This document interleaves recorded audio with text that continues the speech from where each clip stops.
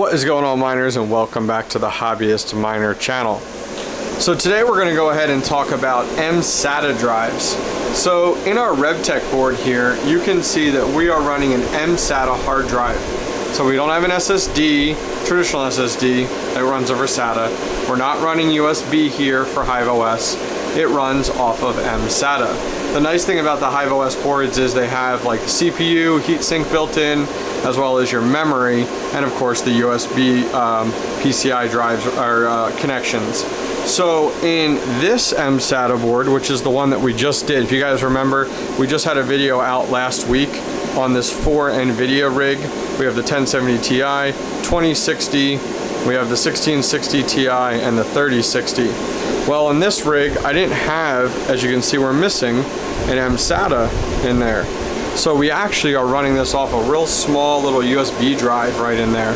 So we're going to go ahead and go over today installing HIVEOS on an mSATA drive and the adapter that we need to make this happen. So let me go ahead and power this down, and then I'll show you guys exactly what we're doing. Okay guys, so here's what we're working with right now.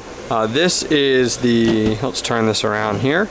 This is the Rebtech board. It's an 8 GPU board. They market it as a blockchain PC is what they call it.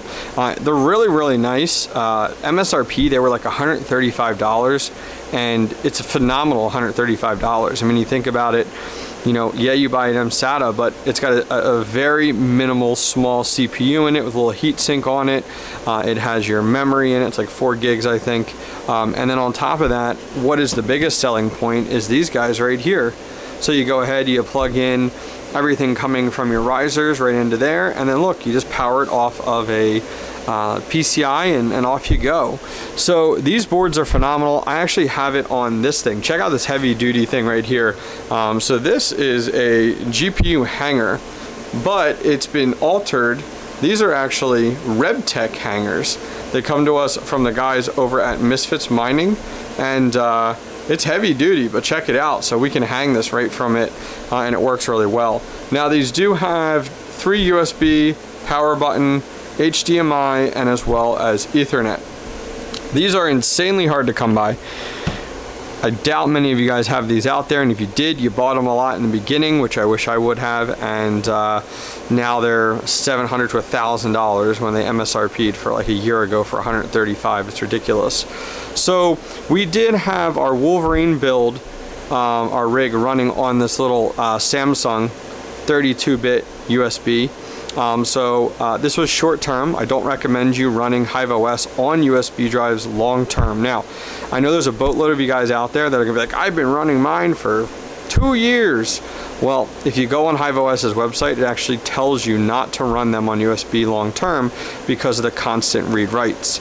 So there's 3 ways really that you have HIVEOS. You have it on a USB drive, you have it on a solid state drive, and then finally, you put it on a little mSATA drive, which is what we're going to do here today. On this little tiny little 32 gig mSATA, I think this was $17. I'll put a link to this guy down below. Never heard of this brand before, but it was a good price, and for 17 bucks, we'll go with it. You know, if it lasts us a few years, we're good. You know, we get our money's worth definitely.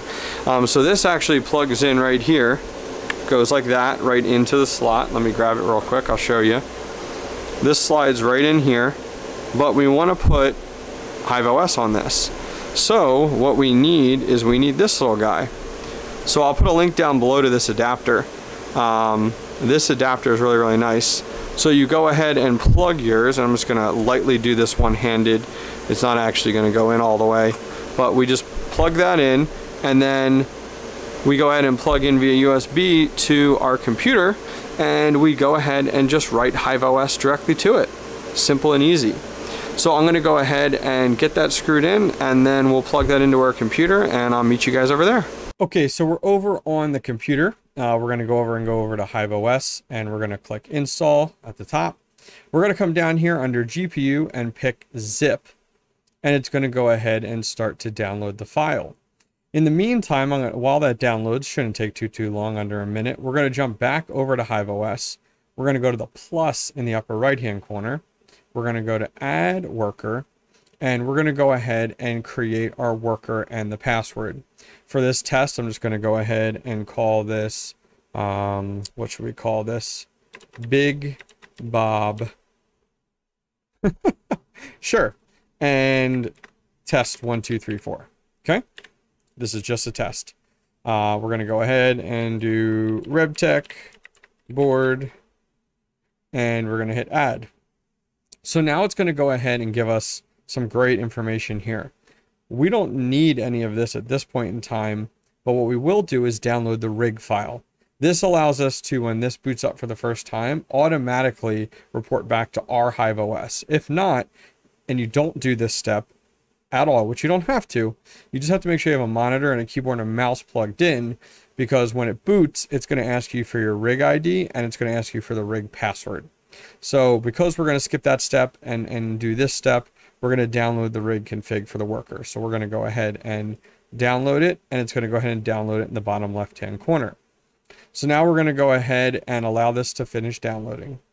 Okay, so our download completed. Now, when you're dealing with anything other than a traditional USB drive, you want to go ahead and right here on that HiveOS install page, go to the bottom, and under right, you're going to find a program called Etcher. Go ahead over and download Etcher via this green button right here. Okay, so once Etcher is finished, go ahead and download it, and then you'll be able to find it on the computer via searching for BalenaEtcher. Once you do that, you're going to click Flash from File. This window is going to go ahead and come up, and it just wants to point to the HiveOS OS that we actually downloaded originally. We're going to go ahead and click that and hit Open. The next step is you hit Change right in the middle there, and let me show that to you again. Right here in the middle, hit Change. This is the target. Where is this installing to? And right here, this is our 32 gig mSATA drive that's in our USB device adapter. We select that and hit Select. And now we're going to go ahead and click Flash. Okay, so while the image is applying to our mSATA drive, I thought I'd show you. So we were talking about two files, right? We downloaded the OS and then the config file from this screen.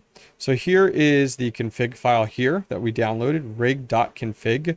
Once this is done, I'm going to show you a process. And we need to move this, copy and paste it, right onto the root directory of that mSATA drive.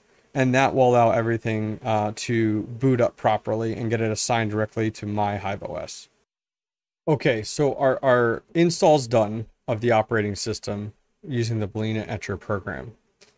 The downside is I need to take my rig.config file on the right and put it onto this USB drive, but I don't see it here. I should see a drive that says Hive, and then I click on it and can drag it in. So what you need to do is you need to unplug this adapter for about a minute or two, plug it back in, and then Hive is going to show up right here next to our D drive. Okay, so it's been 2 minutes or so. We plugged it back in and take a look. There it is, Hive and E drive. So what we're going to do is we're going to double click on that drive, and then you don't have to do anything in here on the left. This is your drive. Just go ahead, right click on rig config, do a copy, come over to the drive and do paste, and that's it. So then the last step is make sure you come down the bottom right hand corner, click on safely remove and eject it.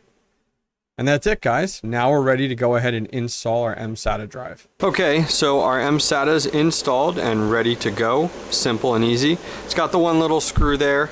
There is a second spot. It doesn't come with one on the board. Is it entirely necessary? No. Would it be nice to have? Yeah, it would be. But the nice thing is look, we've gone from a little USB drive to a mSATA drive and pretty much right around that same price, all said and done. I will put a link to this mSATA drive in the description down below. It is an affiliate link, so if you do want to support me, it's a great way to do it. It costs you guys nothing. I will also put a link to the adapter down below. The adapter does come with a little screwdriver, which is perfect for the install. Other than that, guys, that's it. I'm going to go ahead and wrap up the video here, get this installed in our rig, and get back to mining. If you guys enjoyed this short little video, please go ahead and give it a thumbs up, and don't forget to subscribe. Take care.